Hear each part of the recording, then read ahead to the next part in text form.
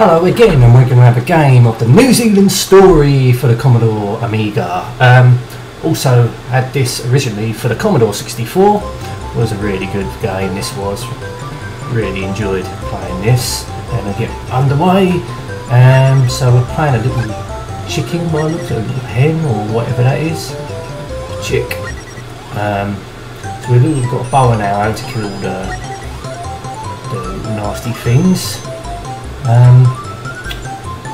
Once again, I can't remember what the plot was. Ooh, come on. What's that? Oh, almost got it there. Fucking hell. What am I doing? No idea. It's been a while since I played this. Oh, fuck, that kills you. I thought it was a ladder. For God's sake. Oh my god. Oh, look, I think we almost finished the level here. Look. Bird in the cage, so we've got to rescue it. Come on, up, here we go. Yes, off the first level. Pretty decent, really. Oh no, was that? No, perhaps we ain't off the first level. That was just the first part of the level we completed. So I think we get 3 lives in this game. Really good platform game this is. So kill these little bastards and advance. If we can. Oh, what's that? It's come out of nowhere, look. Wow, bollocks.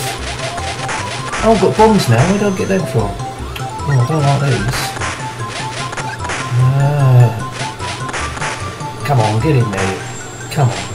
Yeah, gotcha. Haha. Right. So we've got to go back the other way then.